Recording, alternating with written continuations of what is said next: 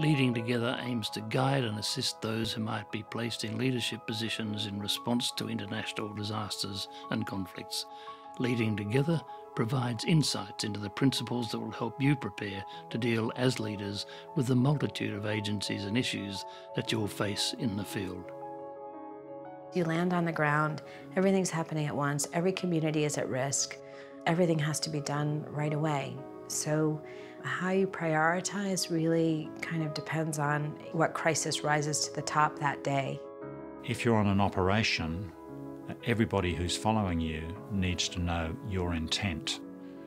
Your intent is absolutely crucial to the understanding of what the mission's all about.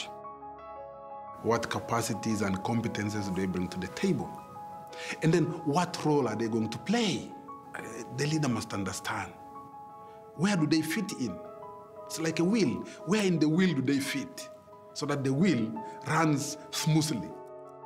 Bringing diverse groups together with competing agendas and different perspectives means that there's got to be some compromise, and you really got to have an open mind as to how you can work through that and look for what the best outcome is. And that sometimes may not be your outcome. You're never going to encounter the perfect mission, right? I mean, by definition, it's going to be changing, adapting, complex. You need to be open-minded and you need to be able to adapt.